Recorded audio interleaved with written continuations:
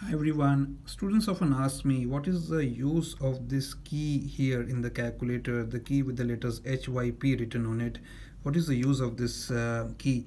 So this key here stands for the hyperbolic function, and the hyperbolic function works for hyperbolas or curves. So think about the ship stability curves that we draw, or think about the deviation curves for the magnetic deviation card.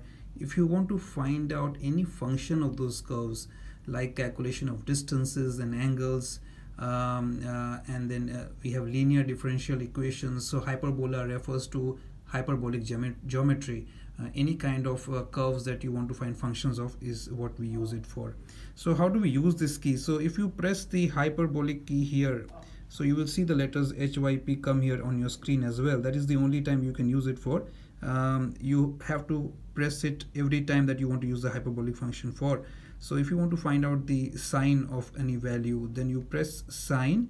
You will see the letter sign and then the H here, which stands for the hyperbolic sine function. Then you press the bracket and press the natural log.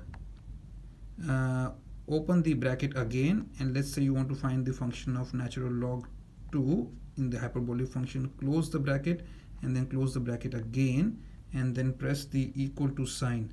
So you will get 0.75.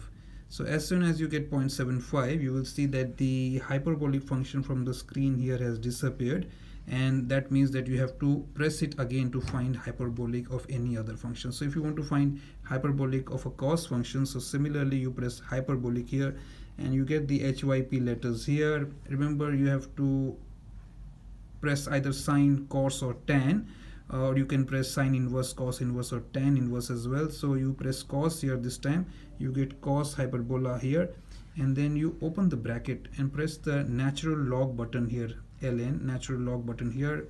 Open the bracket here again, maybe press 5 this time, close the bracket for natural log and then close the bracket for cos hyperbola as well, and then press the equal to sign. You will get 2.6. So that is how you use the hyperbolic function, and again you will see the hyperbolic letters are gone here, HYP letter is gone.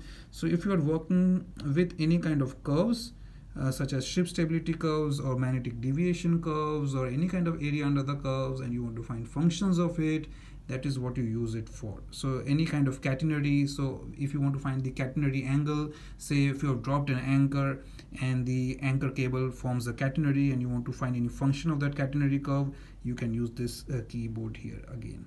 Alright, I hope this video was useful, guys. Just a short video to explain the function of this key. I will try to explain other functions as well as we go along.